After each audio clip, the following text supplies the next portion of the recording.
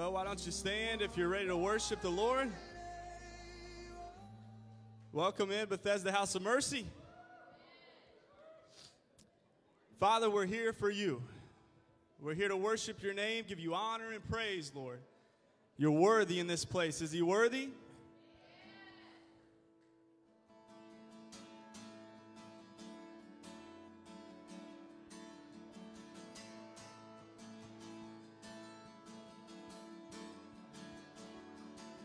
Oh, Jesus, we are here, we're here for you. We've gathered in this place to honor you, to worship you in spirit and in truth. Oh, Jesus, we are here, we're here for you.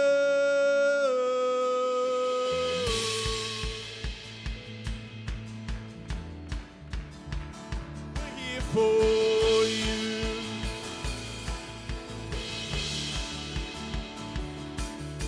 Oh, lift up your hands and let your praises rise.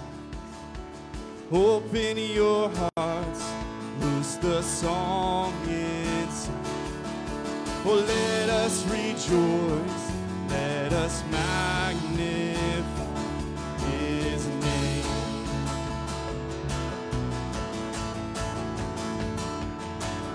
Oh, Jesus, we are here, we're here for you. We're gathered in this place to honor you, to worship you in spirit and in truth.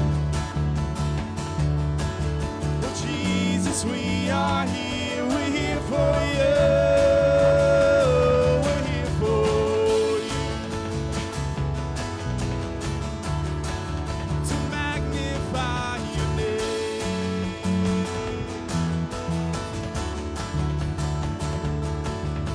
Oh, break out in praise, let your shout arise. For our God redeemed us with his mighty power. Oh, let's sing together, let us magnify his name.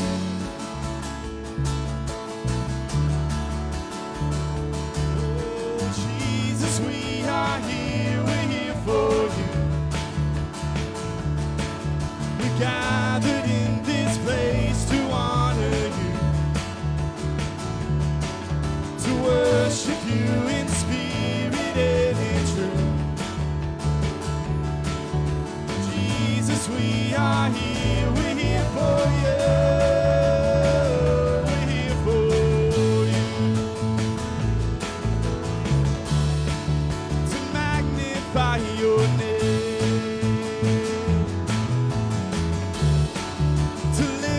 Holy praise. We're here for you.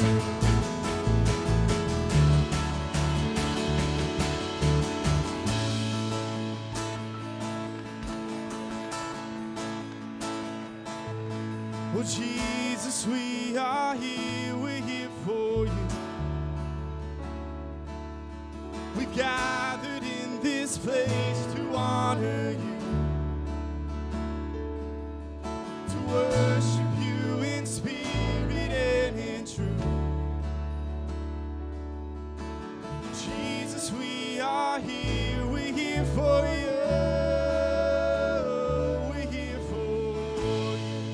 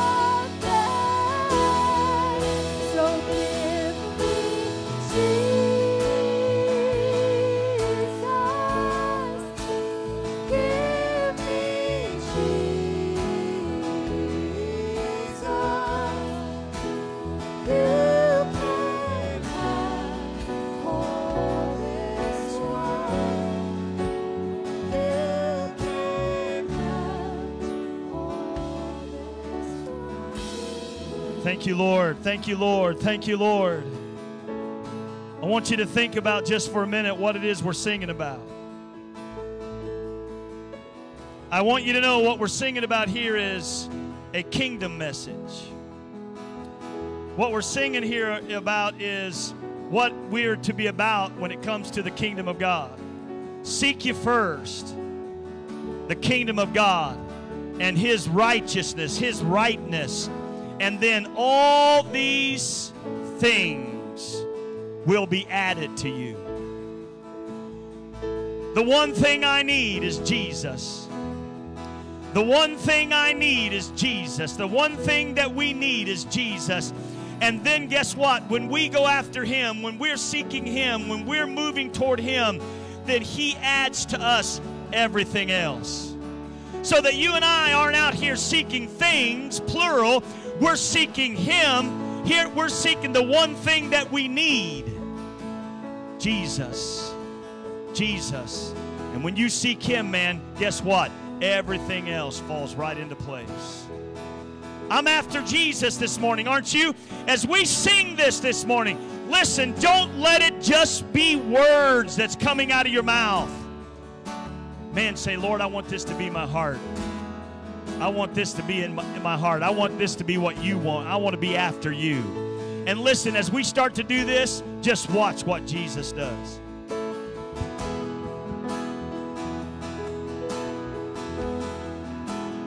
You can have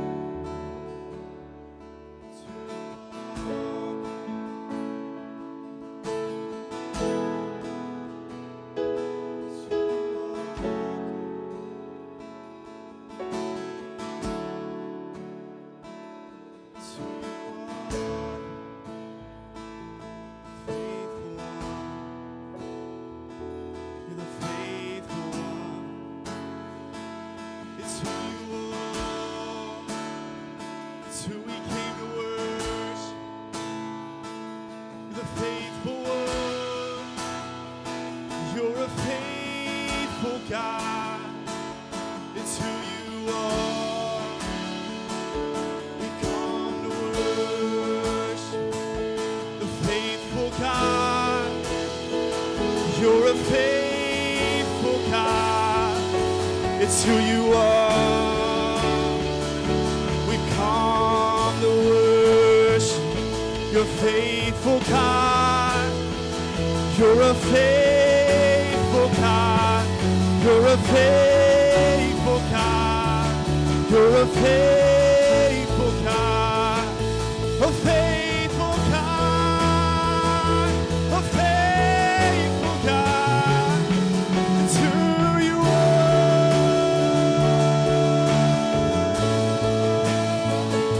It's who you are. You're a faithful God today. A faithful God you are. A faithful God you are. A faithful God you are. A faithful God you are.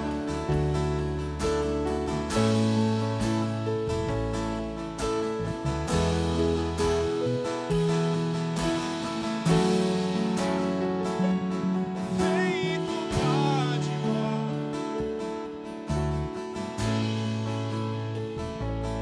Faithful God. You're a faithful God. Come to worship. Give you our best. Faithful God you are. A faithful God you are. Faithful, faithful, faithful, faithful God. Sing it out. Faithful, faithful, faithful, faithful, faithful God. Sing it till you believe it. Faithful, faithful, faithful, faithful, faithful God. A faithful God you are. A faithful God you are. Sing it out. A faithful, faithful, faithful, faithful God. A faithful, faithful, faithful, faithful God. A faithful, faithful, faithful, faithful God. A faithful God you are today.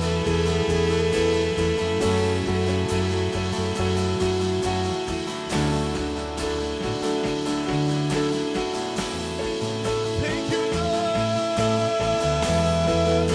You've been so, so good.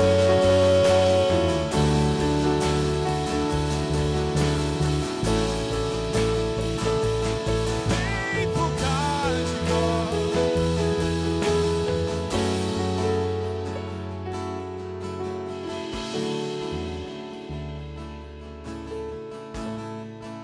Come on, just for 5-10 seconds, just say it out. How faithful He's been in your life.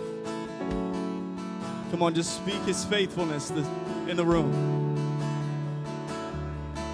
Thank you, Jesus. Thank you, Jesus. Thank you, Jesus. Just say it out. Just say it out. Thank you, Father. Thank you, Father. Thank you, Father.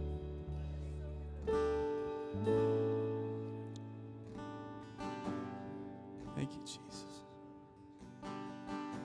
Thank you, Jesus. Just press in this morning.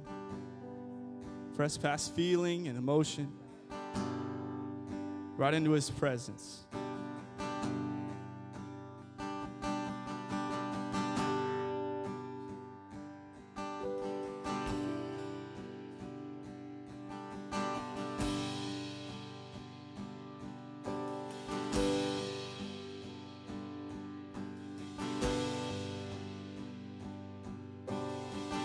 There was a moment when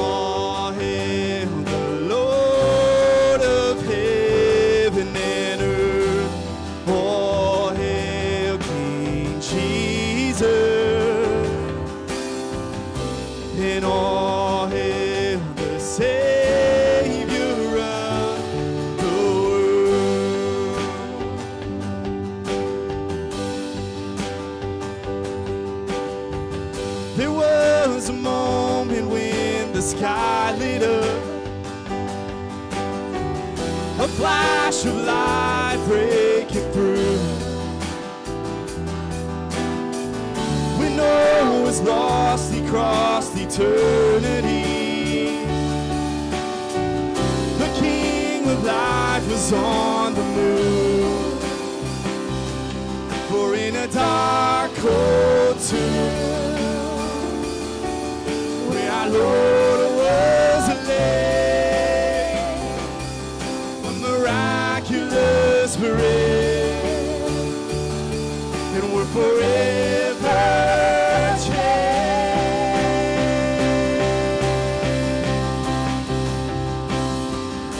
In all hail King Jesus.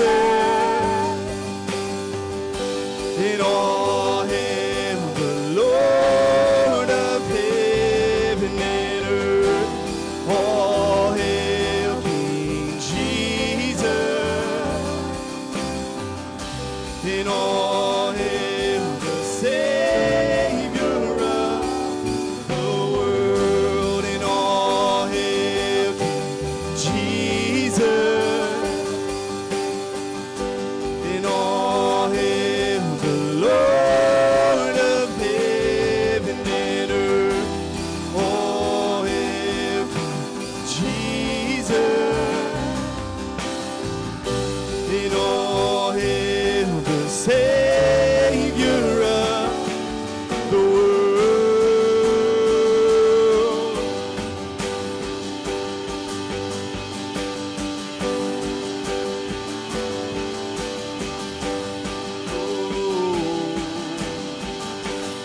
So let every knee come bow before the King of Kings.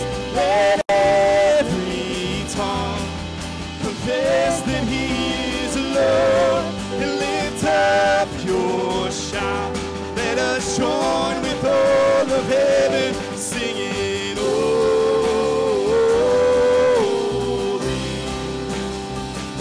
We cry out, holy.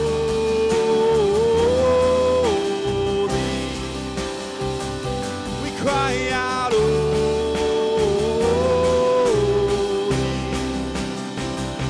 Singing, holy.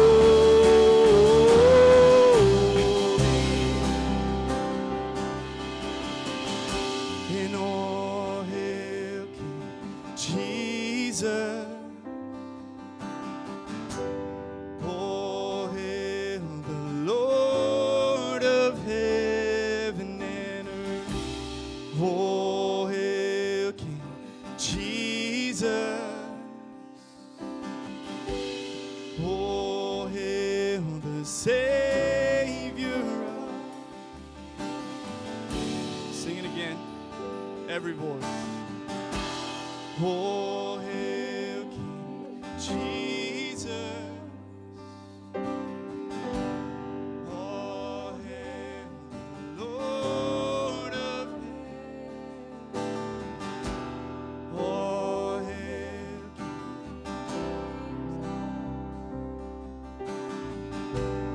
all hail the Savior of the world. Come on, He's worthy. Give Him praise in the place. We give you praise.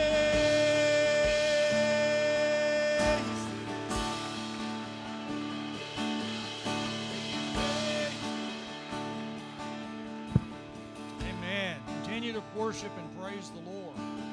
He is good. Amen. He is good.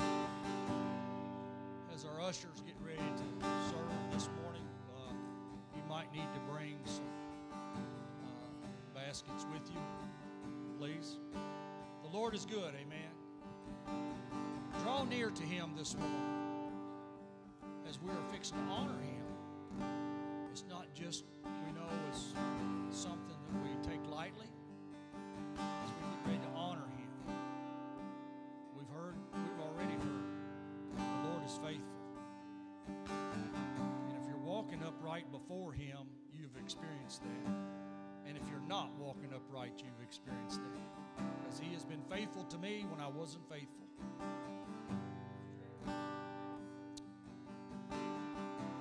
Hindsight's 20/20, and I can is faithful regardless. But draw near to Him this morning as we get ready to honor Him with the tithe and the alms and our offerings. Offering is on your free will,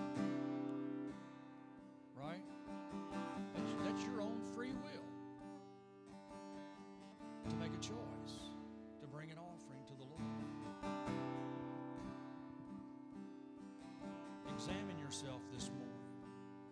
Where is my attitude? Where is my attitude in giving? Scripture talks about work. We've heard quite a bit about that yesterday, even before, some of us. Ecclesiastes said we should enjoy our work. And I believe that it says delight in that. Where's our attitude in working? It's a gift from the Lord. Your job is a gift.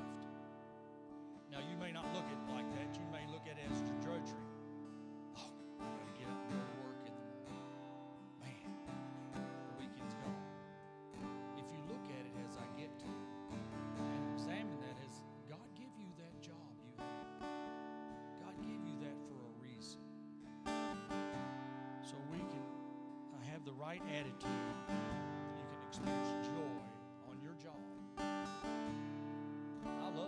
I like my job. I'm not going to say I love it, because I don't think we should love those kind of things. I think we love Jesus. But I like what I do. Now, there's days that are good and days that are not so good. But I like what I do. Colossians tells us to do our best, right? Now, you examine your heart right now. Do you do your best on your job? Do you take extra breaks? Now, some of these guys that work for me and don't be going to the restroom at 15 minutes till 12 or 15 minutes till 4. I know Doug knows those old tricks. Like I say, I've been there, just killing time. Okay, I'll speed it up. I'll get off at 4. I'll take a little extra break here, run to the restroom. Lunch is almost here. I'll run to the restroom.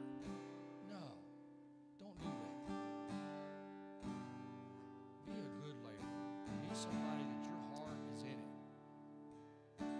and you're trying to do your very best, because we're not working for Anthony, we're working for the Lord. He has guys over here, they may not view that, but we're working for the Lord, and our example is to do our best, and that others may see that. Others may see that. Glorify Him. Father, we thank you this morning for your goodness and your grace to us. We thank you for each one's here this morning. We're just delighted to be here in your presence and see what unfolds this morning. An awesome time of worship, and I believe we just have great things in store for the rest of this service that will help us to just enjoy the afternoon, God, because we've been together worshiping you and giving you praise. God, may each one here experience your faithfulness and your goodness, God. We ask this in Jesus' name. Amen.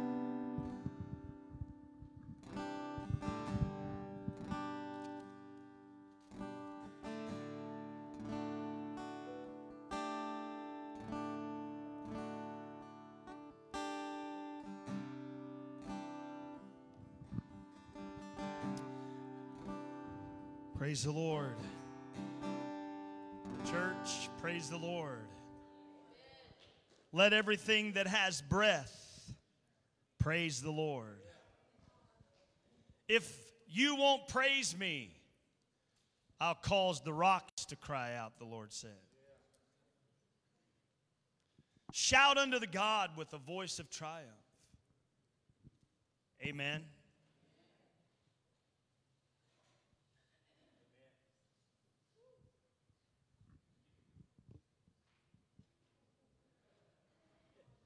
Praise the Lord. Man, I tell you what, I was glad when they said to me, let us go into the house of the Lord. Yesterday, men's gathering was great. I mean, the Lord was there. We worshiped God, and we had some fantastic word spoken to us. Every man from Bethesda here that got to go or decided to go or came, you know what I'm talking about. You were blessed. And then we had a great lunch. Thank you, Wendy and Laura, those that pitched in and helped out.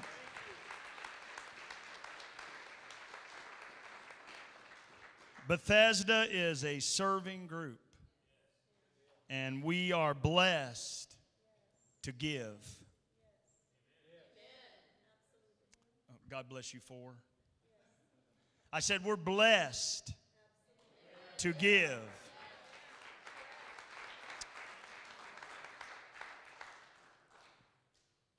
Bethesda provided the lunch for the men yesterday. Some 80 men were here. We hosted the men's conference here for the state. And you know what? We don't do it grudgingly, or we don't do it out of necessity, but we do it as cheerful givers. The elders of this church are determined that we cannot outgive God. And that God will take what we sow to the wind, and we will reap the whirlwind. Amen? And we give God the glory for it. I want you to know that out on the table, there are sign-ups for the special groups that will be happening starting June the 1st. One of those groups is Financial Peace. Another one of those groups is Intimate Encounters. In that two groups, there's a decision to make. Financial peace, marriage. Financial peace, marriage. If your marriage is good or better, financial peace. If your marriage is in the ditch, more important than you having financial peace is having peace in your home. Come on, somebody shout. So I'm going to tell you what. When Sreed and I didn't know whether we were going to be able to eat the next day or not, we still had a good time. We've been there. We've done that. But I'm going to tell you what. You can have all the money in the world, but if you don't have peace right here, it does you no good. And so you have to discern financial peace, intimate encounters. Financial peace is going to be the easier class. That's why we got 14 people signed up for financial peace. It's the easier class. Intimate encounters, though, is a challenge and a work. So that was just a boost. Please get out there and sign up if you have not, and you need a little bit of help. Sometimes your marriage is not in a ditch. It just needs a little shot in the arm. Hello? When Sri and I went to Intimate Encounters thing in Georgia, we thought everything was grand and glorious, and it was grand and glorious. But in that Intimate Encounters time that weekend, we found out there was just a few little things there that we needed to deal with. We thought we were going there for you to bring that back here so we would have another tool in the backpack for Bethesda. And we wound up getting charged up. And Sri was thankful because I got just a little bit better after that. They straightened me out and got just a hair better. Because I want you to know I'm a work in progress. Amen. So please sign up for that. Also outside, there is a Bethesda informational class. If you have never been in the Bethesda informational class, or it's been a long time, you need to repeat that. You need to come in there and learn about what we're doing and what we're about. Also, there is going to be a sign-up sheet out there 2 weeks after that. In June, there will be a gifts class. How many of you want to know what God's got for you? Yeah. I wonder if we went around the whole church, if we would all be able to identify what God's gifted us to do in the kingdom. Sign up for that. God will bless you. You know what? I'm thankful today because I got my big brother here visiting with us.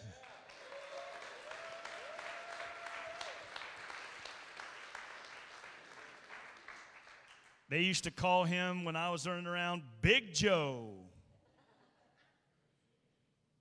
Big Joe. I looked up to my brother when I was younger, even though he was very mean to me. 7 years older than I am, he took a lot of stuff out on me. But I survived, and I love him anyway. But I'm so glad that he's here. Probably, I think, the first time maybe he'd been in service with us, but we're glad. We know it's not going to be the last, so we thank God. Appreciate that. Today, I want you all to stay after church here. As the message is finished, we're going to do something that I just thank God for, and that is Impact School of Ministry has a graduation ceremony. Yeah. And we're going to be recognizing some people who are getting their bachelor's degree as well as some who are getting their master's degree who have worked hard. And we appreciate them. We want you to stay and support that and share with the joy that they have of finishing out. And we appreciate all of you, so stay and be a part of that. Right now, though, we're going to have meet and greet. So everybody rise up, go around, high five, fist bump, hug somebody's neck, and let them know you're glad they're here.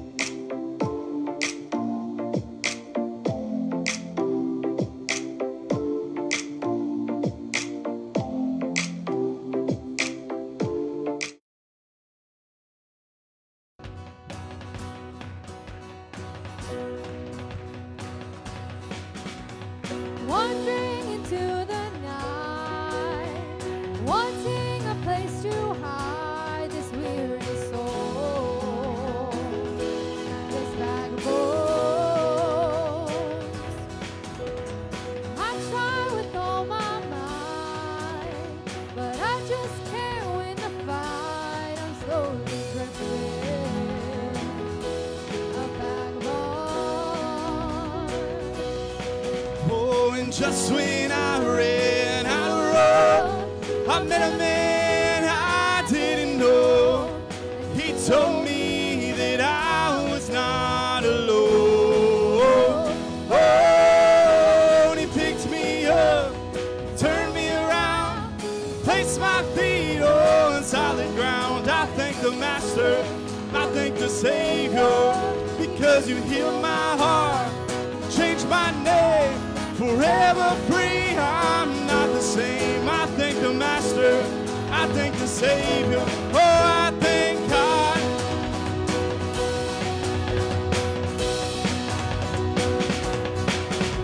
Oh, I can't deny what I've seen. Got no choice but to believe. My doubts are burning like ashes in the wind. To my old friends, burden and bitterness, you can just keep it moving. Now you ain't welcome here now. Now till I walk streets of gold, I'll sing of how you saved my soul. This wayward son has found his way back.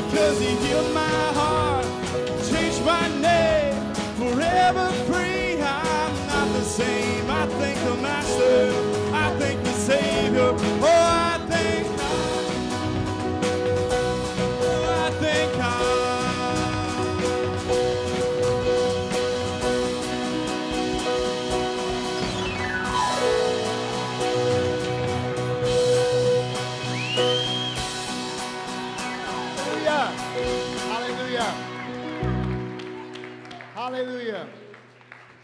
How many are so happy that he healed your heart and changed your name, and now you're forever free? Come on, let's give him one more time. Thank you, God. You're worthy this morning, Lord. You're so worthy. You may have a seat. In the presence of the Lord It's a joy to be here. If you're looking up going, I don't know who that guy is. I've been here a few times, but my name is Chris Romano. I am the president of Vision Christian Bible College. We are the overseeing college for Impact School of Ministry here.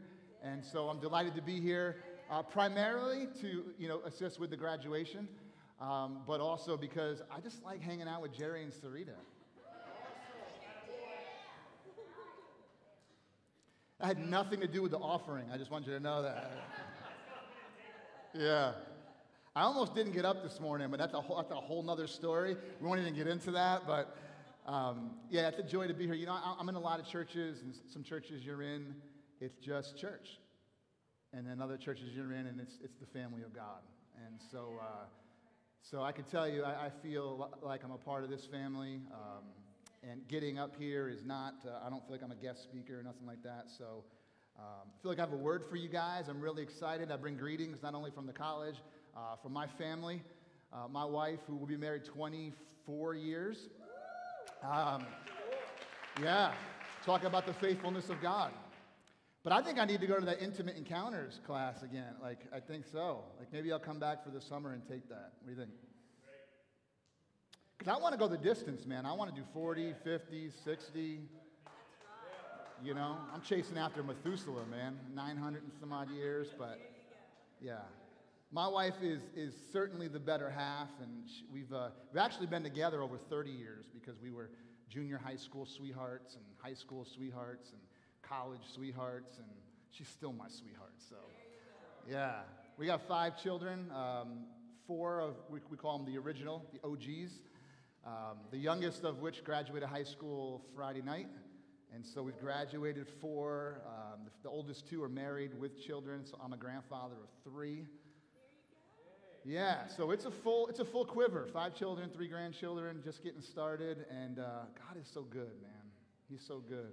I loved I don't know. I think it was Sean. I'm not sure. I was so caught up in worship at different points, but just thinking about the faithfulness of God. I was actually on a walk the other day. And just praying and just enjoying His presence. And the Lord had stopped me and said to me, I want you to look back at the last 25 years. I've been walking with Him. It's now a quarter century, 25 years with the Lord. And He said, I want you to look back at your history with me. And I was like, okay. And I began to do that. Just went back to the day that I was born again and just began to recollect on some of those milestone moments, some of those moments where I felt like I was defeated. I felt like I wanted to quit. I don't know if I'm the only person in here who's been there, but just look back at your history, some of the monuments that were established where God showed Himself so powerfully, so faithfully, revealed Himself. And at the end of it, I can honestly tell you that there was never a point in the record, there isn't a point in the record, where I can say that God was not faithful. And it was so significant for me because, I believe, and I'm going to get into this here in a moment, I believe that the Word calls us to continue to look far beyond where we are right now. It doesn't mean that we forsake the importance of knowing, having self-awareness, knowing where God has us, knowing what God is doing. Those are all important things. But kingdom people are forward-thinking people. It's not a spiritual gift to say that if you're a kingdom person, you're a person who should possess vision, the ability to see beyond where you are. And so there's places that I know God's called us to, there's things God wants us to do, but it was significant for me in that moment to really capture once again how faithful God has been. The Bible says to declare His faithfulness. Yes. Not only in the assembly, but you need to, and I was on a road in my development, and I just began to declare the faithfulness of God. And I was hoping neighbors heard me and people thought I was a little crazy. And I mean, everybody in Orlando is crazy, so it's pretty much the way it is. But I would challenge you today. I mean, you were already challenged to do this. Just kind of consider the faithfulness of God in your life, but declare it. Declare the faithfulness of God. Sing your own song to the Lord. You don't need Sean and Michaela and the rest of the band. You just begin to sing your own song in the Lord. All right? No matter how you sound, because it sounds good, it's a sweet-smelling sound to Him. No matter what you sound like, trust me, I know. There's a reason why I'm not up there with the band singing songs, all right? But God is pleased when you sing your song. You declare his faithfulness. So, amen, amen. Well, I want to, I really feel like I got a word for you guys, for this church, and I want to share with you a couple of foundational scriptures, and then we'll kind of take off and see what God is going to do from there. There's something that actually God gave me this morning that I'm going to kind of lead in with in a moment, but I want to read the scriptures first, and then I'll get to that here in a second. Let's read together. Let's read just two places. Psalm 133, verses 1 through 3, and then Proverbs chapter 29, verse 18, which is going to be from a paraphrase translation in the Message. So first, let's read Psalm 133. It's a small little psalm. How many know psalms are songs? They're songs. Isn't it interesting how they weren't meant to be read, they were meant to be sang? I mean, we read them now, but these were never, they were songs. Like, think about your favorite song, right? And think about if you only read it. It wasn't meant to be read. Even though it has lyrics, it was meant to be sung. Well, all the psalms are songs. They were meant to be sung. And so this is a short little psalm, short little song that David wrote. And so it's 3 verses. One of the shorter ones. We're going to read it here right now together, and then we'll jump over to Proverbs and read that one verse there. So let's read Psalm 133, verse 1, 2, and 3. It says, "Behold, how good and how pleasant it is for brethren to dwell together in unity. It is like the precious oil upon the head, running down on the beard of Aaron, running down on the edge of his garments." Verse 3, "It is like the dew of Hermon, descending upon the mountains of Zion." If you don't know Hermon, you don't know that particular mountain was actually the largest mountain range in all of Israel. So it's very important that he's speaking about Hermon there. He says, "Like the dew of Hermon descending upon the mountains of Zion, for there the Lord commanded the blessing and life forevermore." All right, let's jump over to Proverbs chapter 29 and verse 18. Again, I'm going to be reading it from the Message paraphrase. Other more common translations, you'll see it say something like, where there's no vision or there's no revelation, people cast off restraint. But I love the way this reads this. It's actually been an important sort of theme in my life in recent days. But Proverbs 29, verse 18 says this. It says, "If people can't see what God is doing, they stumble all over themselves." Anybody ever stumble all over yourself? If people can't see what God is doing, they stumble all over themselves. But when they attend to what he reveals, they are most blessed. Isn't that good? I want to talk to you this morning about attending to God's dream. Attending to God's dream. I want to pray for you guys first. Father, I love this place so much, but I know you love it more. And I know that you know intimately every person in this place, every man, every woman, and every young person. You know everything that they're going through. You know what they've been through. You know what they're about to go through. You know where you want to take them in their families, individually, vocationally, ministry-wise. And I pray your supernatural blessing upon this house. I pray your supernatural, abundant, overflowing, more than enough blessing upon every person in this place.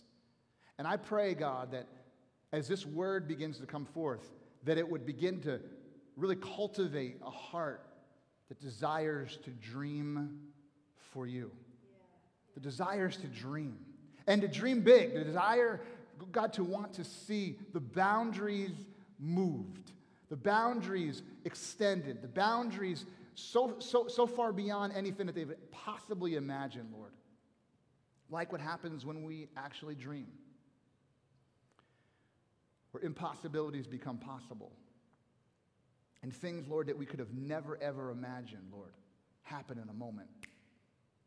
And so I thank you, God, for the faithfulness of this house, the faithfulness of its leadership. And I pray, God, that you would just move this morning. Move. Holy Spirit, move in a powerful way. Let it not be a sermon. Let it not be a word.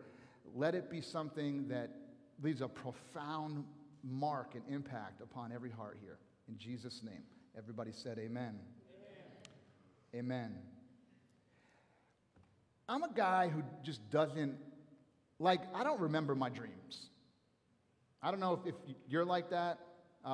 Anybody like that, just to kind of make me feel a little bit better here this morning? A few of you? Isn't it frustrating? Like when you know you've had a dream, but you can't remember it. Or if you can, you only remember like little bits and pieces of it. Yeah, that's me all the time. There's actually a few dreams, I'm not going to share them because they're real personal, but there's a few dreams I've had that are reoccurring.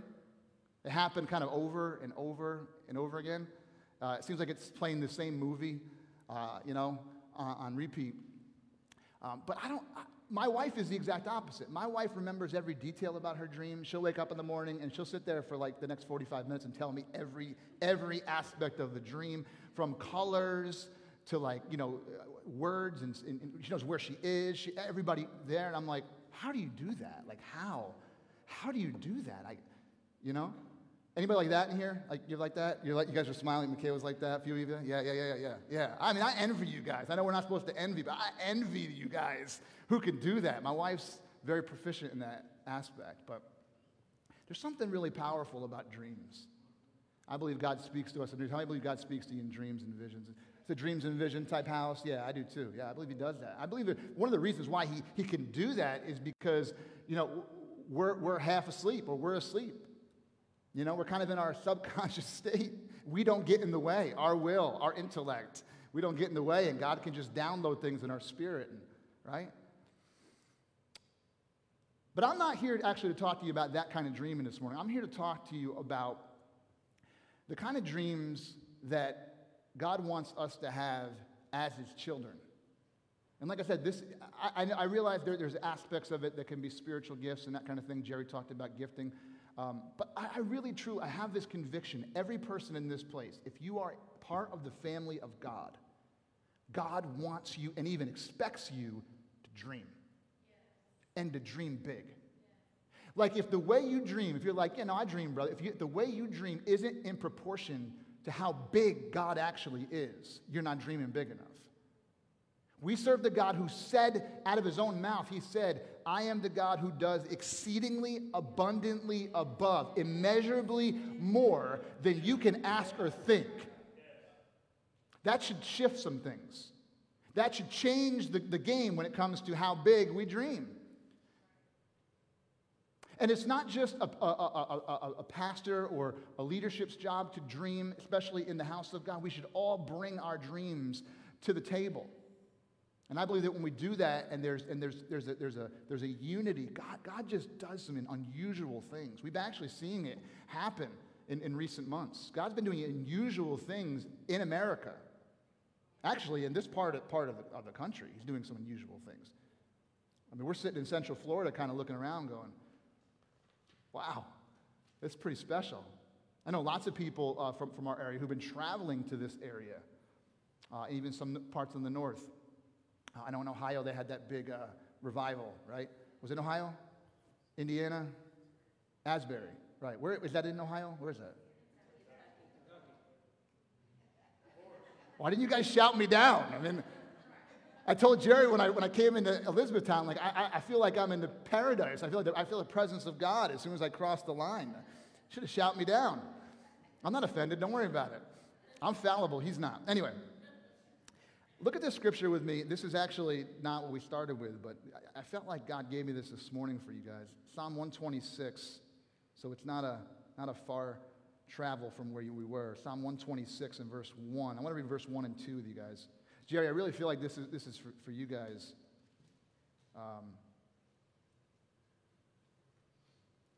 So I really want you to consider it. But Psalm 126 verse 1 says this.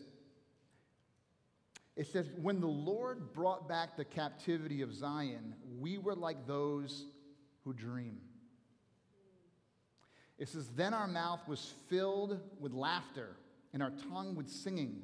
And they said among the nations, the Lord has done great things for them.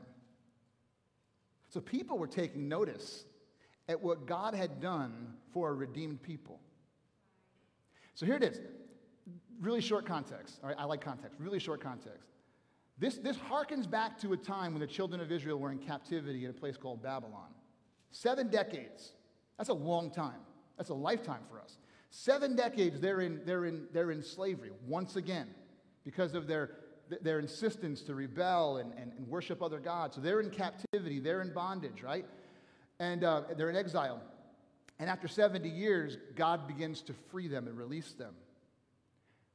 And this is speaking about this experience where upon being freed, upon being released, again, they began to dream again. They began to laugh again. I think there's some people in here who might benefit from just laughing again. Just laughing again. I know that in times past it has kind of gone to certain extremes, whatever. But there's something about being spiritual and having joy. And I know joy is not necessarily always laughing. But there's something powerful. And I'm just looking at it. Some of you just need to laugh. Some of you just need to smile. Right? We had 4 different songs that gave us lots of reasons to do that. I mean, he picked me up, turned me around, placed my feet on solid ground. Come on, Sean. Might need to get up and do that song again, just to get some people to laugh and smile and enjoy. But this is speaking about a historical event. We're talking about an ongoing event in our lives, a spiritual freedom, a spiritual deliverance from the captivity of sin, where your life was completely turned upside down. You went from exile to liberty. You went from death to resurrection. That was your life. It's not just about Jesus. His death is your death. His resurrection is your resurrection. When you were saved and you said yes to Jesus, you were raised from the grave. You were raised from the dead. You are not who you used to be. Amen? Come on, somebody. That's true. I preach a lot better and a lot faster if you shout back at me. They told me this was a Pentecostal church, a charismatic church, so that's why I came this morning. It says, we were like those who dream. And I really believe that God has given this church a new dream. I really believe that God has given this church fresh vision. And it's not just an overarching one. I really believe that He's given some of you dreams that have kind of been sort of like dormant for a while. And He's bringing them back to life. He's bringing them back to life. And some of the evidence of that is you're just going to start laughing again. Those things that have, and look, I understand life can get difficult sometimes. The challenges that we face, right? They're hard. Jesus said that. In this world you have trouble, right? But what? Be of good cheer. And I think when you can walk in that, when you can walk in spite of life being hard, in spite being, when you can live your life in a sense of, in the midst of tribulation, in the midst of trials, in the midst of uncertainty, and you can still shout for joy, and you can still laugh, and you can still smile, and you can still celebrate in somebody else's success, and you can still high-five the person standing next to you, or the person in your office, in the cubicle, and you can still say, my God is good, my God is faithful. His testimony is sure in my life. There's something powerful about that. And I just believe God's given us some dreams here in this place. But what I talk to you about this morning is and we have to, and I'm not contradicting myself, but I think it's really important that as we dream and as we consider this, that we have to be careful about not crossing that line and having our dreams supersede God's dreams. I stand here before you as someone who's made that mistake one too many times. For the majority of my walk with the Lord, I was one of those Acts 9 type things. I was walking one way, God knocked me off my horse, and I said, God, okay, yes, let's do this. And it was the actual Fast and Furious, like from that point on, 25 years, let's go. Mach 10, let's do this. Elizabeth, Kentucky, let's do it. Hudson, New York, let's do it. Orlando, Florida, let's do it. The nations, let's go. Whatever you want. Where do you want me to serve? Okay, give me a broom. Give me a plunger. Give me a towel. Whatever it is. You want me to teach? I'll teach. You want me to preach? I'll preach. You want me to sit and be silent? I'll sit and be silent. It's just been, I don't take credit for it. That's just what happened to me. That's just what happened to me. But there's been times in 25 years of I've been working for the Lord instead of allowing the Lord to work through me. There's times when I've been dreaming, so being like, God, look at this. Come join me in this, instead of saying, wait, stop, be still, know that He's God, and pursue. God, what is your dream? What is your dream for me? What is your dream for my life? What is your dream for my family? What's your dream for my marriage? I'm a work in progress too, Jer. I get it. I got a long way to go. But thank God I'm not where I used to be. Amen?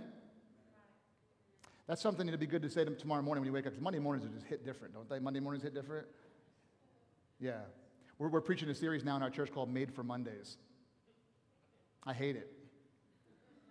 I said, don't let me preach that series. I'll preach the next series. We're preaching on the kingdom next series. That's my series. Monday mornings and me, we just struggle, man. I mean, I have an extra cup of coffee on Monday just because it's Monday. We just wrestle it out, fight it out, man. I don't know. But, right? Isn't it true, like, the majority of pastors resign on Monday morning, every Monday morning? Is that true? Not you. I mean, you are just a model of integrity. Come on. Yeah. I'm not where I used to be. I'm saying that tomorrow. I'm just confessing that over. I am not where I actually won't be where I used to be because I'll be home tomorrow. But anyway, all right, here we go. Our dreams synchronizing with God's dream. Our dreams aligning properly with God's dreams. Seeking Him first, His kingdom, for His kingdom dream. And what I'm going to share with you here in Psalm 133 is what God's dream is. I totally believe this is God's macro dream. It doesn't take a rocket scientist, it doesn't take a Bible scholar or an expert to look in the scriptures as you walk through the scriptures. Old Testament, New Testament, Genesis to maps, as you begin to walk through it and you recognize, somebody caught that out there. Freddie caught that. Maps is the last thing you see in your Bible? You got it. Anyway, okay. You good, Freddie? Okay, man. All right. Just checking. We'll make sure Freddie's okay. This is God's macro dream. Psalm 133. How good and how pleasant it is when brethren, that's the body of Christ, that's the family of God, when we dwell together in unity. That's God's dream. Now, I want to just throw out a disclaimer here because I know, this happened the last time I was here too. I felt like God gave me a word and I'm like, God, they're living this out. He said, do it anyway. They need to go to another level. Same thing as I was praying. I believe that this word is for you, but I believe you're walking in a lot of this, but it needs to go to another level. There's higher heights and deeper depths. Come on, somebody. There's some people, you just need to hop on board with this. You're not there yet. Others are, but this has got to go to the next place. And so as we come back to Psalm 133, I want to encourage you to come back to, this is God's dream. David's singing a song, and I love when the Bible does this. I love it so much. I love prophecy. How many like prophecy? Okay. And a lot of the Psalms are prophetic. They're not just singing about moments in time. They are prophetic. And David, who wore a lot of hats in the Bible, he was a king. He actually put on the priest ephod at one point. He was also extremely prophetic. Extremely prophetic. And what he's doing here, whether he knew it or not, is he's prophesying about a time that would come when the Holy Spirit would be poured out upon the earth. So what's kind of interesting is when David's singing about here wasn't actually possible in that moment that he was living because the Holy Spirit hadn't been poured out yet. So when we read this, we read how good, how pleasant it is when brethren dwell together in unity. We kind of get like this. It's sort of been watered down to be like, isn't it great that we're all in church together? How good and how pleasant it is when we go to church. I'm not saying it's not, but that's not what this psalm is talking about. It's not just talking about people coming once a week for a couple of hours. That is not the unity that David is singing about here. He's also not speaking about physical proximity. So husbands and wives, I mean, we've already established the fact that, we need intimate encounter, right? That class, right? Husbands and wives, you don't have unity just because you live in the same house. You don't have unity because you have the same last name. My wife and I don't have unity just because we've been married for 24 years. It doesn't just happen. It's not just an automatic. Something that David is singing about here is so beyond, actually, it cannot be manufactured by humans. And I'm going to show you how we can know this.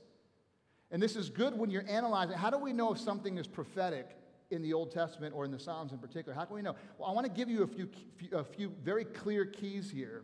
There's obviously others. But if we look at Psalm 133, you're going to put up on the screen. Go back to verse 1. Can you go to verse 1? Actually, I'm sorry. Go back to verse 2. So David speaks about this unity, and then he gives a couple of illustrations to kind of explain what this unity is like. He's describing it, and he says this. He says, it is like the precious oil upon the head running down upon the beard of Aaron. Aaron was the high priest. Now, you correct my theology on this, Jared, but oil in the Old Testament is a type and it's a symbol of the Spirit's activity in the life of the covenant people. So when you see oil or anointing oil in particular, okay, you're reading it, say you're reading it in Leviticus. Nobody reads Leviticus. You should, okay? Or you're reading it in some place in the Old Testament. You're reading it in Exodus, right, when they're talking about giving all the instructions about it. And you're seeing the word anointing or oil. Yes, that was certainly an actual substance, but what God is trying to point your eyes to is something that's going to take place beyond that, and that's the Holy Spirit. Okay, God, what are you doing here? So he says, it's like the precious oil upon the head, running down the beard of Aaron, running down on the edge of his garments. Now, I want all my mathematicians to tell me that. How many times do you see the phrase running down here? Say it? Twice. Thank you, Sarita. Right? You're such a good student, Sarita. Best teachers are the best students, right? Twice, right? Okay, now watch this. Next verse. Verse 3. He says, it's also like the dew of Hermon. Now, dew is a terrible translation, even though all the translations, the modern translations use it. Dew is actually better translated as light rain or mist. Okay, here's another lesson. Just as oil is a type and symbol of the Holy Spirit in the Old Testament, so is rain. So is rain.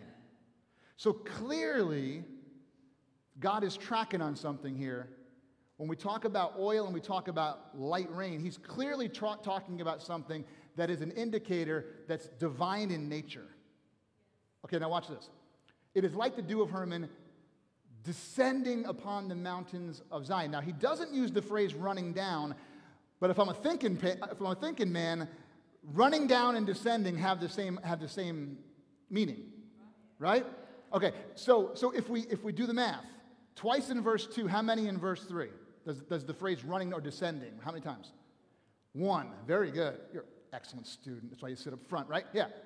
Okay, so here's the real challenging thing. 2 plus 1 equals what? 3. Equals 3. Right, you're a great class. Okay. Another clue. 3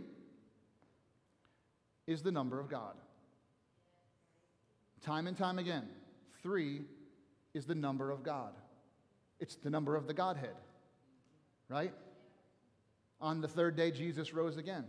You see it all throughout the Scriptures. 3 is an indicator of something that is, again, divine in nature. Listen, to keep it very simple, what David is singing about here is not humanly attainable. It has to come from God.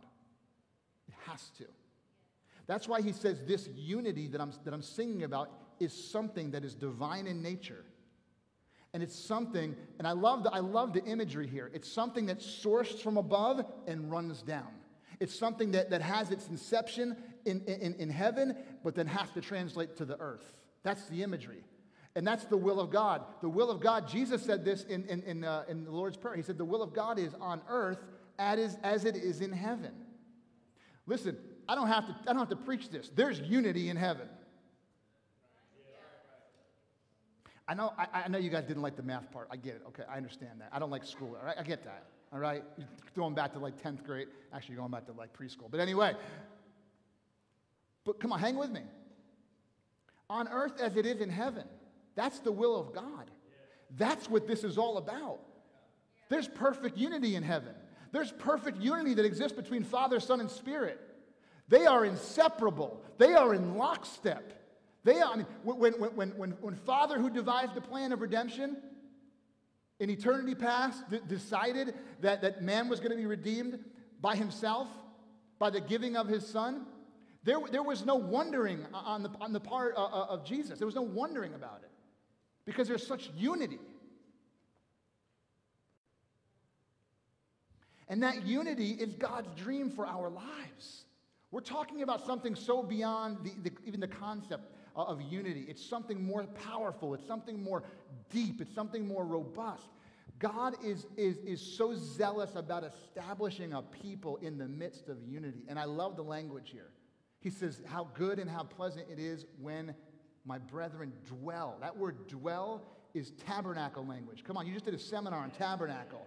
That is tabernacle language. It pictures a people living in a tent, relating as family, in the midst of the presence of God, sharing their lives, devoting themselves to the flourishing and the common good of everybody there. That's what he's speaking about here. And he's using all these little clues to push us to this place to realize you cannot have unity without God. And furthermore, you can't have unity without a move of God. A move of God. And that's why I would really encourage the leaders in here. You need to pray for a move of God every time the people assemble. A move of God. A move of His Spirit. Put your plans all at His feet and say, God, whatever it is you want to do. Yeah, whoever's going to preach, yeah, they studied and they prepared and they poured their heart out before you. That's great. That's awesome. You should do that. But ultimately, if the Holy Spirit says, stop, I want to do something. Stop, I want to speak. Stop, I want to reveal. I want to do something different.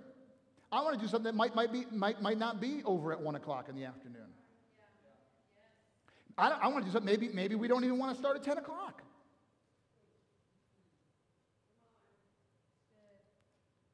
This is what he's speaking about. A move of God. I really believe that ultimately what he's speaking about in these metaphors are a move of God. And that's, again, kingdom stuff. Kingdom stuff is always in motion. It's never static. It's always motion. Descending, running down constantly. You might sleep, God never sleeps. You might pause, God never pauses. Right? That's how He is. That's how the Spirit is. I believe when we're sleeping, God's just working. He's just getting going. He's just getting started. And so there's a lot going on in this passage. And I just find it interesting that it's speaking about a moment in history that David couldn't even actually attain. Because the Spirit had come among them in that era, the Spirit wasn't in them. And at the same time as God is pointing our attention forward, He's also hearkening us back to a time that once was in the Garden of Eden. And I want you to go there in your minds with me. We're not going to go there in the passage of Scripture. It's fairly explicit. Genesis chapter 1 and 2, what's going on in the Garden of Eden. Not only the creation of all things, the creation of man, the commissioning of man, all that's happening, right? I can sum up what's going on in the garden by one word, and that word is, I'm going to have them put them on the screen. That word, one word, is a Hebrew word. It's called shalom. It's called shalom. When you read through Genesis 1 and 2, what you're really reading about is shalom. Now, for us, we like things very, very quick, easy, and simple, don't we, as Americans? We don't like things complicated. I can go through a million of examples. That's why we like smartphones so much. You could download, whatever you need, just like that, right? Anybody like to stand in coffee lines for coffee? I don't. I want it now, right? You too? You too? Just now, right? We want our food now. We don't like to wait. If you like to wait, you're super spiritual. You're other human. You're otherworldly. You're something different. You're an alien. Okay. It's the truth. Okay. Likewise, when we want to understand what something means, we want to just kind of reduce it to the basic, and I like it simple. I do, but the fact of the matter is, the Hebrew language is not like that. When you want to know a Hebrew word, it's even different than Greek. Greek typically has a basic foundational meaning. Hebrew is not like that. Hebrew words are like a fig tree, just like branches all over the place. And so you might say, well, I know what shalom means. Shalom means peace. Yeah, but it's so much more than that. Shalom is the Garden of Eden. And if I can use, language that sort of fits, if you could sort of uproot the meaning of the word shalom, this is what you're going to come up with. It means wholeness. It means completeness. It means fullness. I'm going to keep going. It means harmony. It means beauty. It means synchronization. It means order. It means community. It means connection. My favorite word to describe it is connection. I love that. I'll come back to that in a second. It means oneness. It means unity. So when you hear, like, if you watch The Chosen, Chosen fans out there, you guys like The Chosen? Yeah, love The Chosen. They'll be saying that, like, when they greet somebody, which is a customary Hebrew greeting, they'll shalom, all right? Or if they want to give the double blessing, shalom, shalom, right? They'll do that, okay? And in a sense, they're saying peace upon you, peace be with you, peace over your home. In a sense, they're saying that. They are. I'm not discounting that. But there's something more that they're implying when they say that. Every word I just described to you that really personifies what shalom is, that's what they're speaking over one another. Shalom is when everything is working properly. Man, there's an anointing on that. I like when everything works properly. I like when things work the way they're supposed to work, Jerry. I just like when things are I like order. I remember those teenage years when we had 4 crazy teenagers, and it just seemed like there was no order. It was all chaos. I do miss some of those moments, but I like order, and so does God. God's a God of order. God's a God, in his kingdom, everything works right. And I love I love to dream about and use my imagination on what the garden was like, because what the garden was like was shalom. What the garden was like was, first of all, you have God, in the beginning, God, right? God is just shalom within himself. Someone said one time, I read this, that God is one is a benevolent king. God is 2 is an intimate partnership. But God is 3 is a divine community. And within that community, there's perfect shalom. In that community, there's perfect harmony. In that community, no one's competing against each other. In that community is perfect love, like 1 John 4 type stuff. Perfect love. The type of love that casts out fear, the type of love that casts out devils, the type of love that does the impossible. In that community, Father, Son, and Spirit, perfect. And so you have that in the garden, right? And then God starts creating things. And just check me on this. Is any part of creation arguing with God? No. Any part? Sun, moon, stars, trees? None of it's like rebelling against God. Like, I don't want to be the sun. I want to be the moon. Like, is any of it going on? No, there's none of that, right? Nothing at all? Right? So you have connection between God within himself. You have connection between God and creation.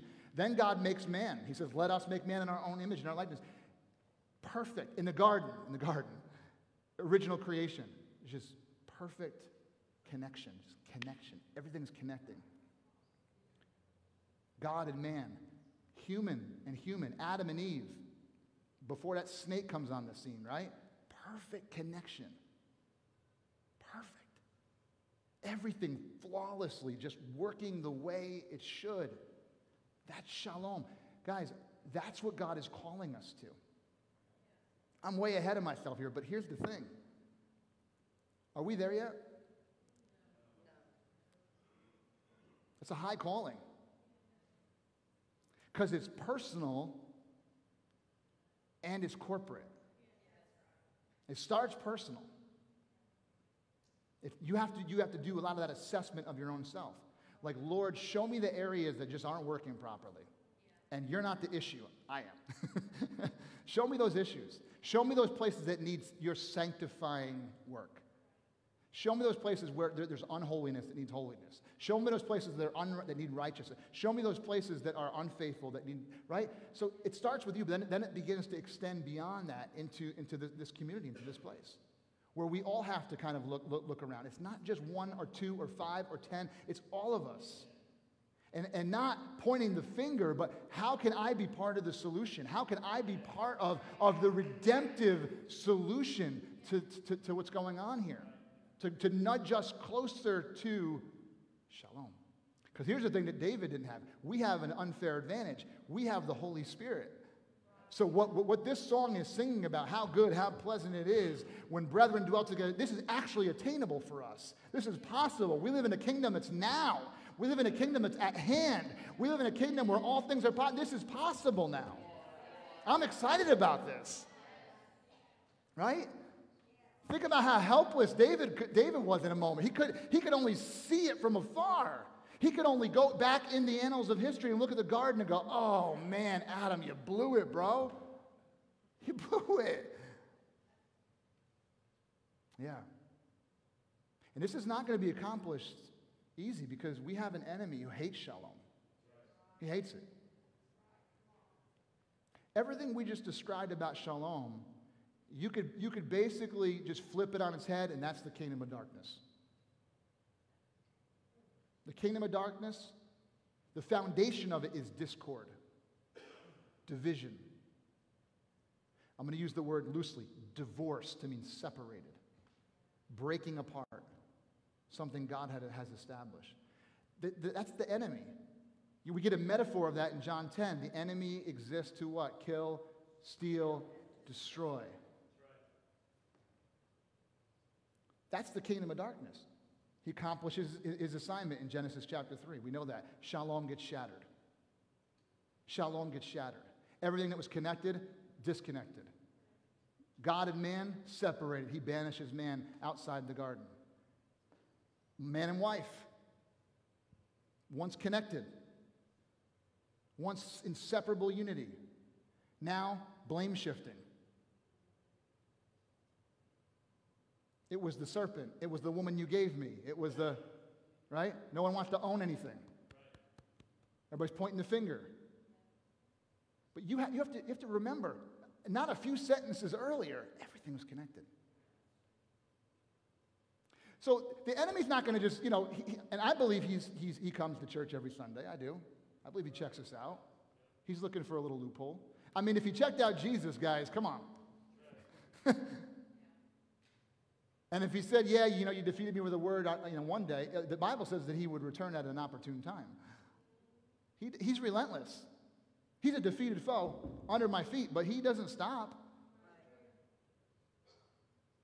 And he wants to discourage and disrupt the movement, the kingdom movement of shalom in a person's life and in a church.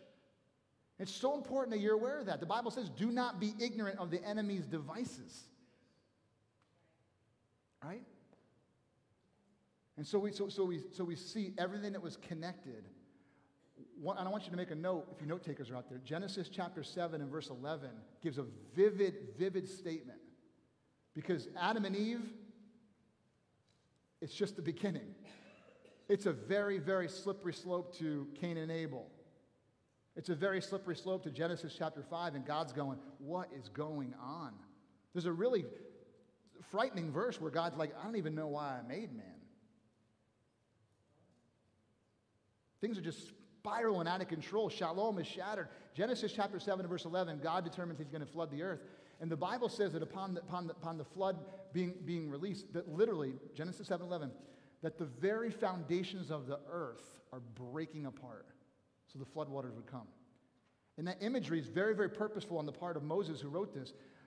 Everything that God had established from a creation standpoint is now breaking apart. It's the opposite of shalom. It's disconnecting. It's separating. Do you get what I'm saying? And the effects, of course, are, just reverberate throughout the rest of the history of God's people until Jesus comes. Until Jesus comes.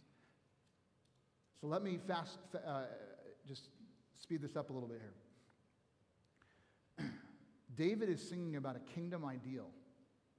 And it's such a different narrative than shalom being shattered. He's calling the people of God back to shalom. He's calling the people back. And I love this other word. I love words. I'm always looking for the words. And another word is the word together. In Psalm 133, the Bible says, how good and how pleasant it is when brethren dwell together. Together. I love that word. Together. You can find this word. I don't know if it's in every translation. I haven't looked at every translation on this. But you can find this word throughout the scriptures as well. And when you do, man, highlight it, circle it. It's such a powerful word. I know it seems like, well, yeah. I've lived a lot, I'm 47, I've lived a lot of my life where I wasn't committed together. Maybe on the surface, but not in my heart.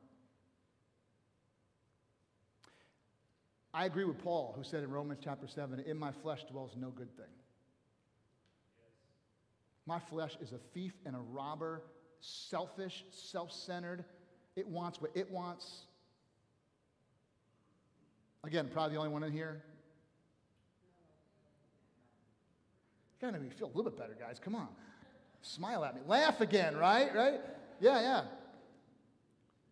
And I have been so convicted by this in recent years where I just, whatever I do from this point forward, I just want to do it together. I want to devote my life to together. With my wife, with my family, with my ministry friends. I just want to do together. Because, man, I agree with the psalmist. It's good and it's pleasant when you do it together. Can I show you this one verse here that just, I think, sums it up really quick? Acts chapter 3, verse 1, if you want to turn there. Acts chapter 3, verse 1. I love when the Bible is so clear. And God is so clear on what he's trying to convey to us. In Acts chapter 3, verse 1, I encourage you to read the whole chapters. It's such a phenomenal story. But in Acts chapter 3, verse 1, these are two of the chief apostles, the chief disciples of Jesus, Peter and John. And obviously Jesus had ascended by this point. And they're just doing what good Christians do. They're going to prayer. They're going to pray. That's all they do. Just go into prayer meeting. But watch the language here. Ready? Verse 1. Now Peter and John went up, what's it say? Together. Now you can read that just like, Peter was lonely. John was his friend. Peter was just looking for someone to go to Starbucks with. I don't know. All right? Or you could read into this a little bit more. And I'm encouraging you to do that because this is not an isolated verse. I'm using this verse to show you there's a spirit behind what he's saying here. They went up. How'd they go up? Together. How'd they go up? Together. They went up together. Now, when you read the rest of the story, what the Bible is going to say is something incredible happens when you go in this spirit. When you have the same heart, and you have the same mind, and you have the same desires, and you have the same goals, and no one's trying to be somebody. Like I know Peter's the big mouth here, which is clear when you read this. He's kind of the spokesperson, right? He's the first one to open up his mouth. But Peter did not have the spirit here of like saying, look, this is my show, John. Like, back off. That's not going on here. They went up together. And you know what happens? A miracle happens. A man who had been lame for decades, from his mother's womb, is healed, is freed, is saved, is delivered. Right? And I know that ultimately it's the Holy Spirit who does that, lest you think you heal somebody. But it's clear. Read the Bible. There's a reason why an unusual miracle happened, because they had the spirit of together. They went up together. And when God sees that you have that spirit, and not every church does, and not every Christian does, but when God sees you have that spirit, unusual things happen. Marriages are restored. Hearts are healed. Families are revived. Communities are changed. Cities are altered. Even states are shifting. I know people who are prophesying this right now, and they're saying that America's done with. God's done with America. I've heard it with my own ears. God's done with America. They had their opportunity. He's lifting his hand a blessing off. I'm not about that life. Because you know what, Sean? I live in America. Now, I'm a kingdom man, but I'm an American citizen. This is my country. And I don't think God's law has forgotten America. I know the condition of America. You do too. I don't think God's done with America. I think God wants to bring revival to America. Absolutely do. But we're going to need some people who are going to cultivate this heart of together and this heart of shalom and this heart of, I don't care who gets the glory as long as it's Jesus. I don't care who gets the credit as long as his name, his beautiful, precious, powerful name gets all of the recognition.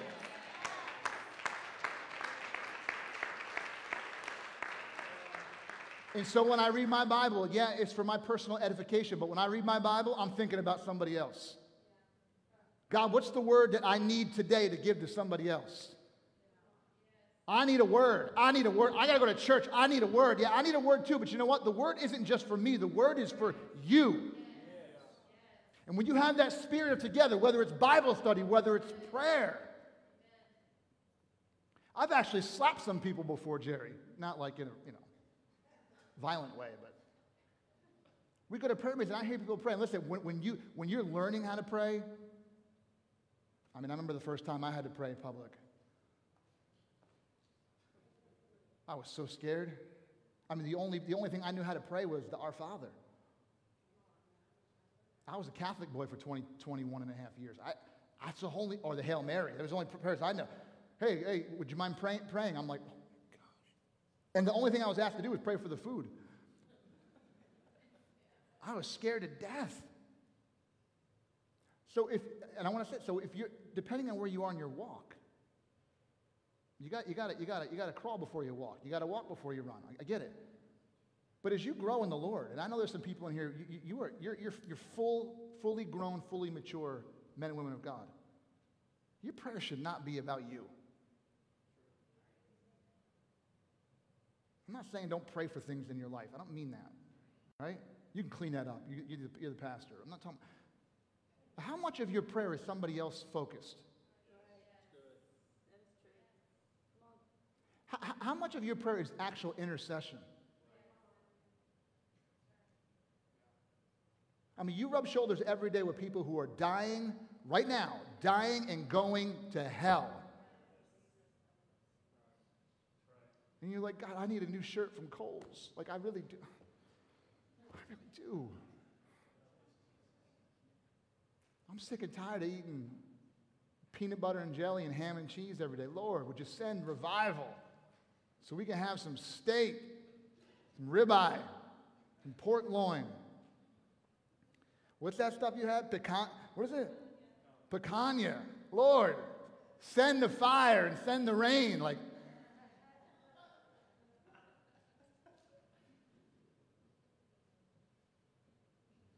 and maybe not people dying going to hell, but there are people who are just floundering instead of flourishing. People who are sinking. There's people in this room that are in that state. Yeah. Let me ask you this. Do you know everybody's name in here?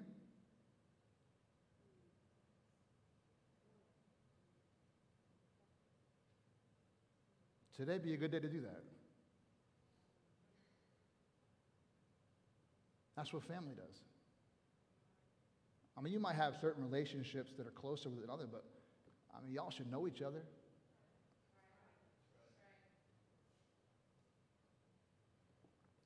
It's together. Oil running down. Mist running down the mountains. Favor of God running down.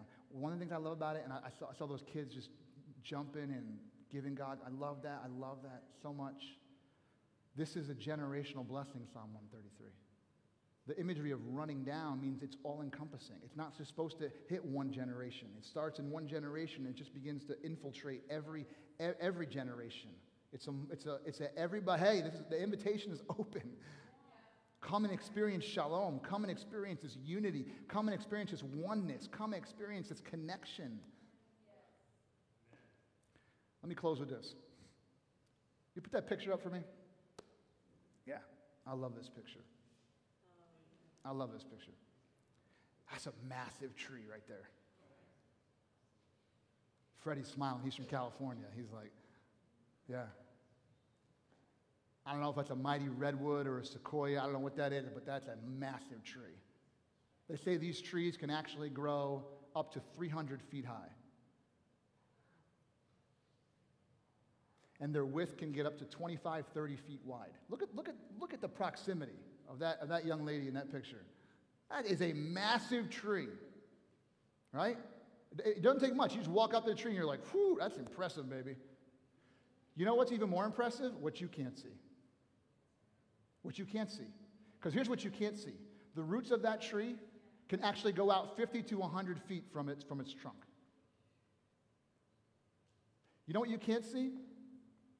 This tree actually was grown, formed, and shaped in tribes, in community, in relationship, in connection to the trees that are around it. Redwood trees literally thrive because of their connection. And their roots, as they go out, they actually feed each other. They pass on nutrients to the other trees. They stabilize, they secure, they bring safety, they bring strength to the other trees. So in that part of our country, when the mighty winds roar, guess what? These things don't move. Not because they're anything in and of themselves, but because they're joined together with other trees.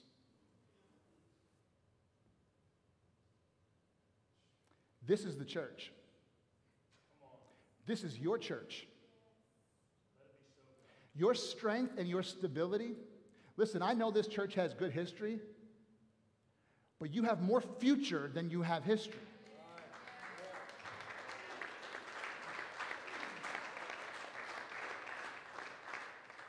But your future is dependent upon your commitment to how good and how pleasant it is when men and women and young people are connected at the source.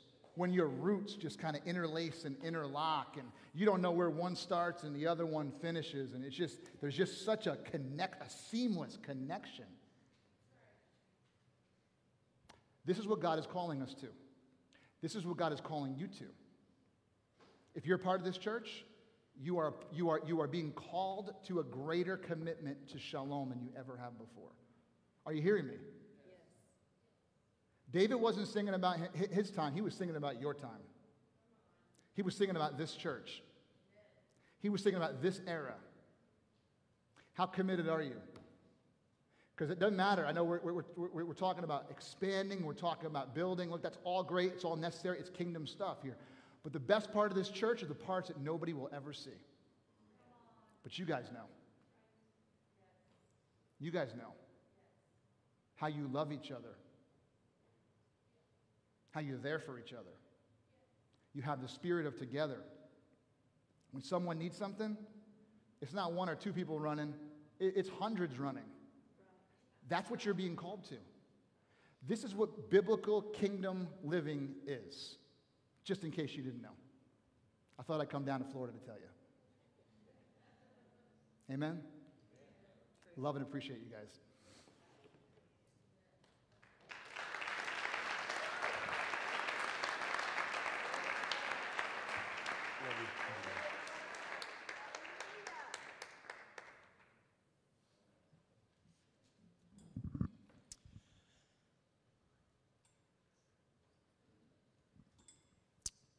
Praise the Lord.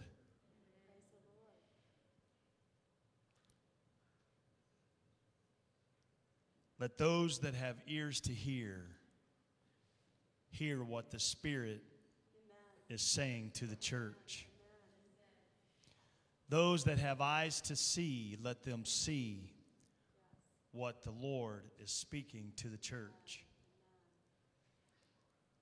God is doing something with us and in us. In us first, and then with us. That if we're not careful, we will miss out on and not see. He's doing it. He's doing it right now. God is pulling the veil off and revealing to us what thus saith the word of the Lord and what true kingdom dynamics really are. God is doing something new in Bethesda. I hope and pray that you can feel and see it yourself, and you're saying, not without me. Not without me. Amen. Please be patient with us as we get ready for this graduation. Let's give honor. Let's have honor for those who have committed themselves and who are graduating. And let's be a little patient as we go to get ready. And then please stay with us as we do the ceremony. Thank you. Yeah, there's no denying I have changed. I've been saved from who I used to be.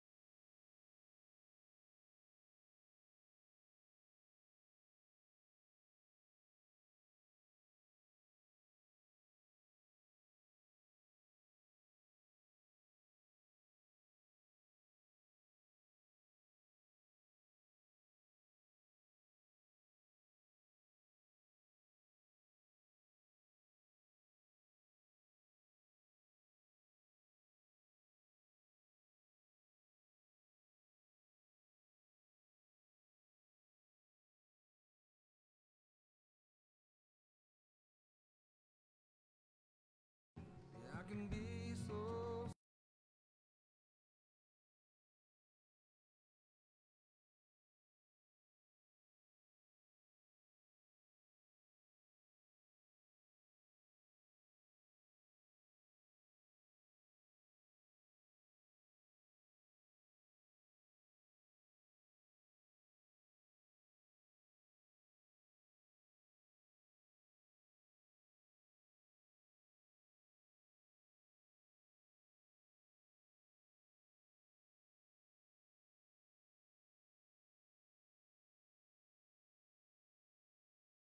My place, my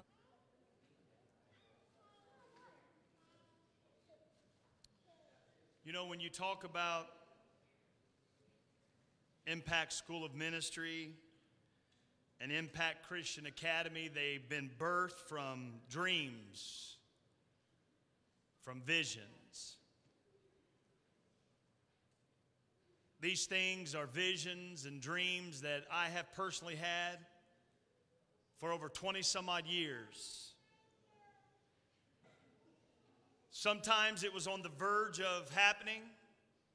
Sometimes we were close. But yet it seemed as though still so far away. But yet I never gave up on the fact that I believed in my time that God was going to allow me to be a part of something that was going to help to produce a generation of people, of young people who could be taught the things of God and grow up experiencing the kingdom of God. And I believe that God was going to let me be a part of a school of ministry where the saints of God could be equipped and prepared for the work and the labor that God would have them do. I believed in equipping. I believed in pouring into others. I believed that God was going to use us. I wanted an avenue where people could get in a setting in which the kingdom of God could be emphasized.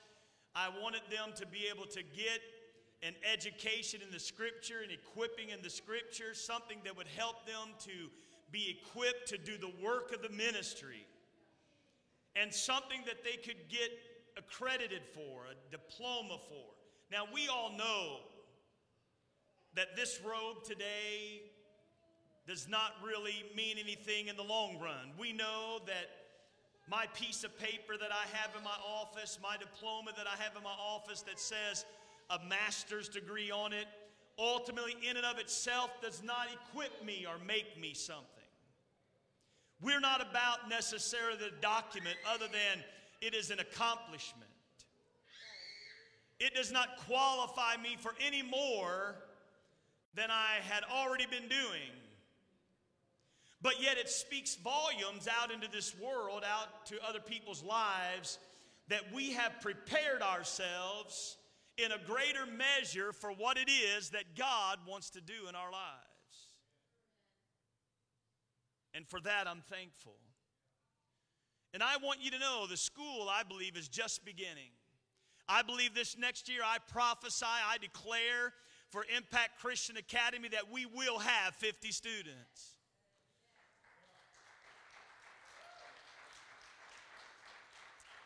I prophesy and I declare that this is just the beginning for Impact School of Ministry. That we are going to launch out into the deep, that we're going to launch out across the state of Kentucky, that we're going to launch out in other states that will be joining us online in the midst of that very class, doing work with us, hearing what's going on through Impact School of Ministry associated with Vision Christian Bible College and Seminary, that we will begin to help equip people across the land. I believe that a lot of you who may not be interested in getting a degree, you're going to be interested in classes, though, and you can come in and audit those classes, take those classes for certificates, in which you are preparing yourself for more. We have some of those people here in this room today. Jessica Barron, she took those courses. She wrote those papers to get a certificate. She has 2 years' worth of certificates classes that she's taken. Sacrificed her time, dedicated her time to do that so that she can learn more about what God has for her life, so that she can be equipped. You can be a part of that. You can do that. You can also be a part, when August comes, of a new semester in which you are learning and becoming more equipped, where you also could, if you wanted to, get a bachelor's degree, where you also could move forward and get a master's degree in theology or ministry. I want you to know I feel privileged today to have been able, at 61 years old, to be able to receive my master's degree. It took me 40 some odd years to get there, but I thank God that the Lord helped me to fulfill a dream. From the time I was 18 years old, to fulfill a dream of accomplishing that in my life because I always wanted to. Today we're celebrating with these who are trying to fulfill their dream, but also at the same time their desire, their hunger, their thirst is to be equipped for the work of the ministry until they can become a mature believer in Christ. Isn't that what we're all after? That's what we're all after. And so as we begin to call these out, I want you to know I am so proud of these individuals who are among the first ones that we have had. Last year, some of these got their bachelor's degree. This year, they were able to finish up and get their master's degree.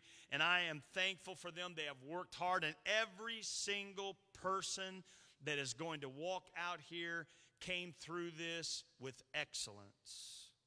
Every single one of them are almost 4.0 A students. Every single one of them wrote papers that I sat in my office in awe of how they were able to rehearse back to us what they had learned in that class. I sat there sometimes amazed. I'm also thankful for our young people. We have two young men who are in our Impact School of Ministry. Caden Hughes and Kyler Carter have labored for 2 years now under the scrutiny of our torturing them as they did their schoolwork at home, but also did their schoolwork for the ministry and also attended and fulfilled their roles and things they were doing in the church. I thank God for them. You don't find many 16, 17-year-old kids, young people, that are willing to dedicate themselves like that. And I thank God for parents who see in their kids something and say, you know what, I will invest in this. And I will help them through it. They have fought the fight, and I'm praising God because next year they're going to finish the course. Amen? We will graduate 2 individuals next year with bachelor's degrees that are just now finishing their high school. Yeah.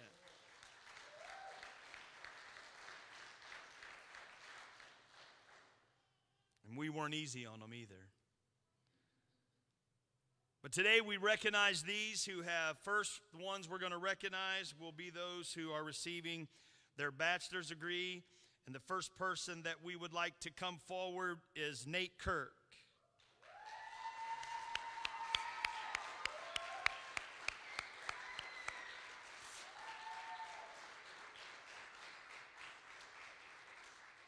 Almost 2.5 years ago, Nate came to Bethesda needing Jesus. And Nate dedicated his life. The Holy Spirit got a hold of Nate. Nate dedicated his life. And from there, there's been no stop. I know that because Nate lives in my house. Sometimes Nate pops out. He sits with us. He'll watch a show with us. He'll do something with us. Well, whatever. But big majority of the time, Nate is in his room studying, reading, praying, seeking the Lord, struggling, battling, writing his papers. But yet in every bit of it, all through the whole thing, he never complained. He never griped. He never bellyached. He was thrilled that he was a part of it. And I appreciate Nate today, and it's a privilege and honor that he is receiving his bachelor's degree from Impact Christian Academy through Vision Christian Bible College and Seminary. Thanks, Nate.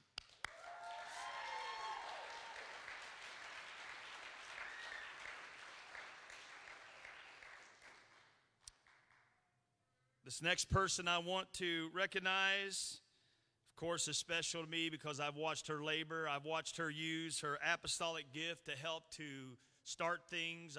I've watched her as she has labored and served beyond. I believe it was beyond.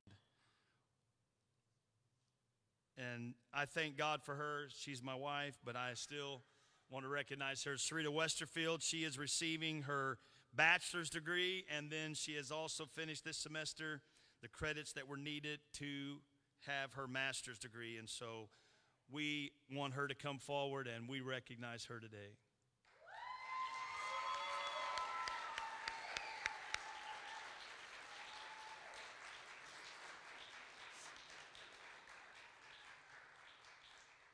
This semester was hard for Sarita.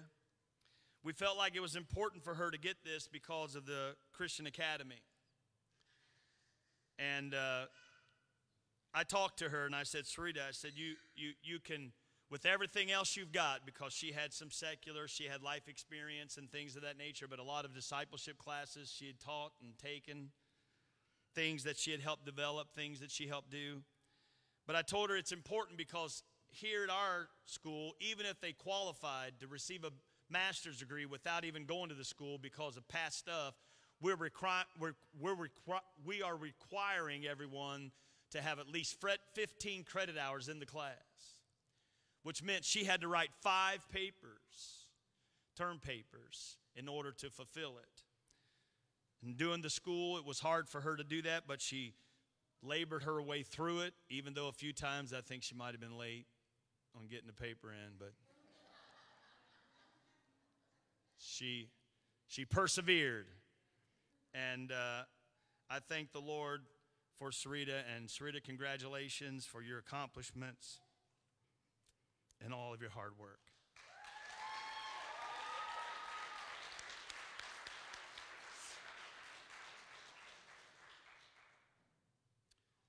I'm so proud of this next person that's going to come out. He is somebody who had already been to secular college and received a degree, and Anthony Brown works in management for has worked for different stores, but lots and lots of hours he had to put in. Lots of hard work and having to deal with people on a day-to-day basis, but yet he was faithful and labored hard. And I can't even tell you the times that I read his term papers and I thought to myself, my goodness, man, this guy has a gift. I wished I could write like that. And I'm proud of him, and Anthony is receiving his master's degree.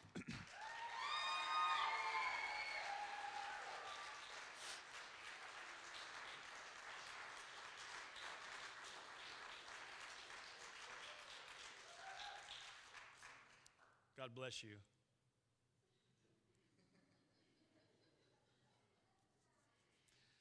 This next person that's going to be coming out, when I talked to him about the school, told me, I'm sick of school. I've been in more classes than you know what to do with. And I said, but this is different. This is something that you love. You're going to study something you love. You're going to study the Word. And he swallowed his feelings at the moment and said, all right, here I go. And he dug in deep. And I thank the Lord because he is receiving his master's degree today with excellence. Pastor Fred Jones.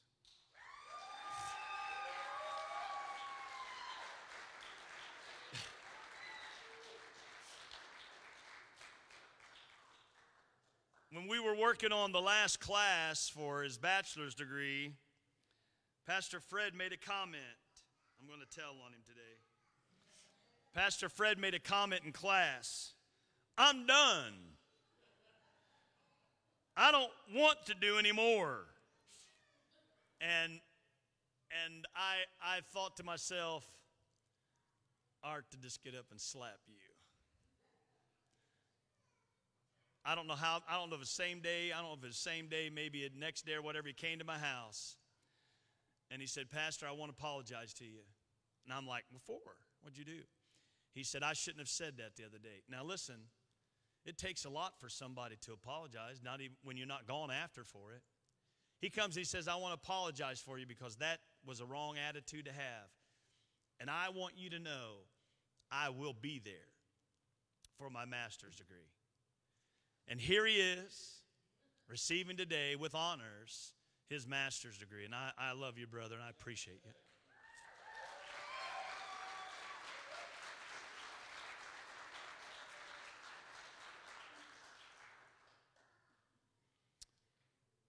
This next person that we're going to have come out,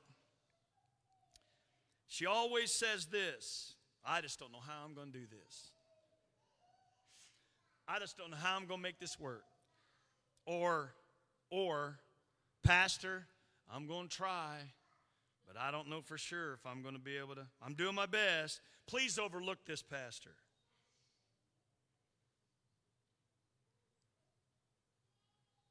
But if you would read her papers, you say 10, she does 12. You say 10, she does 15. You got to tell her 10 means 10. I don't have time to read a book. She's just so full.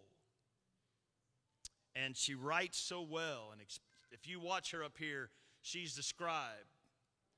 She has almost every sermon that she's ever said in scribed out. And she can tell you what was said for all the years, all 12 years, every time she was in here. She has everything that I've said written out. She is faithful, works probably more hours than anybody that we have in the church, but yet she still went through this and got her master's degree. Kimberly Gibson.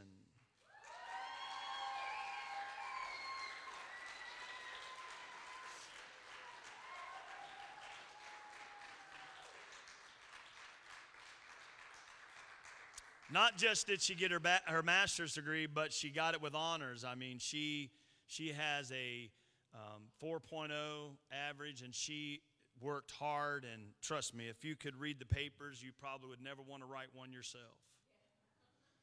I remember one day I put out something that she wrote just as an example of how to do this, how to structure your paper. And I wasn't trying to point her out and put everybody else down, but it was just what it needed to be. And I thank God for her and all the labor that she's done, and praise the Lord. Kimberly, you can say, I did it. Amen.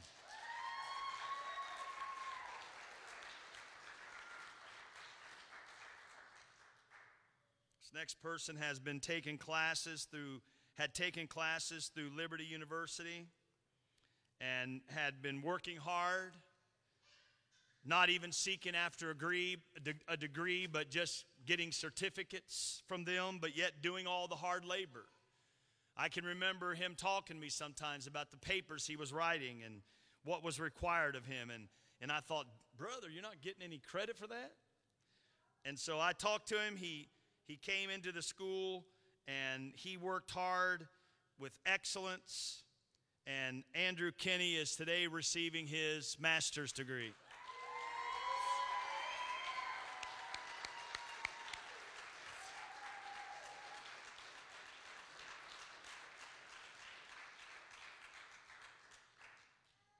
Brother, we thank you for all your hard work and labor. And I know God's got great things in store. As you go now and teach what God has given to you, you're going to freely give it away. God bless you.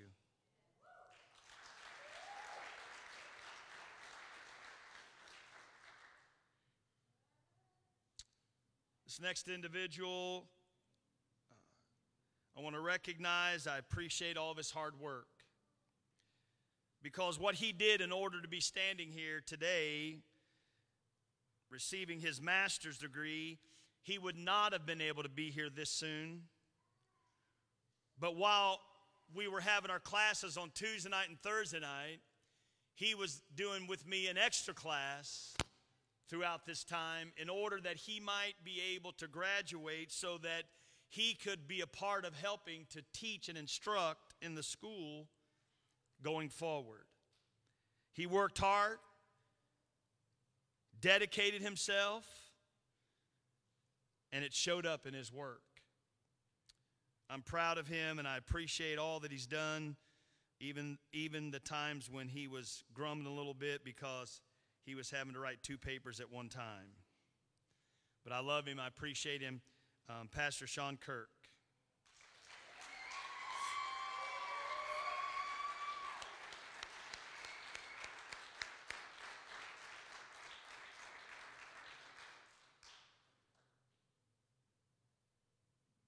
You always want your sons and your daughters to go not just alongside of you, but beyond you. You want them to show you up. You want them to do better than you. And so Sean's even mouthed off to me because he's not just content with being alongside of me with a master's degree. He's kind of talking about possibly getting his PhD, which I told him, go for it. I'm not. 42 more credit hours and a lot more work. Thank you. Go for it. I'll be cheering you on, brother. But let's give all these a hand today.